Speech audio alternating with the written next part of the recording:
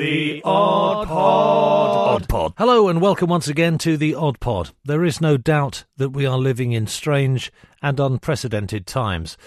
Groups of 3 from different families will be allowed to meet in a second-hand builder's van between the hours of 11 p.m. and 3 a.m.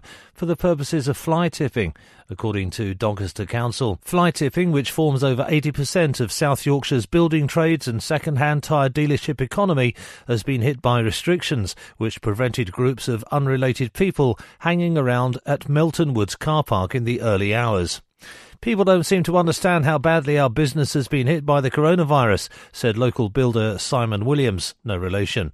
Yeah, building work is mostly outdoors, but I've got to get our lads Dazza and Mike in the van as well, because if I'm caught unloading a couple of hundredweight of pipe lagging and old insulation and a lay-by off the A635 by myself, I might lose my disability benefits.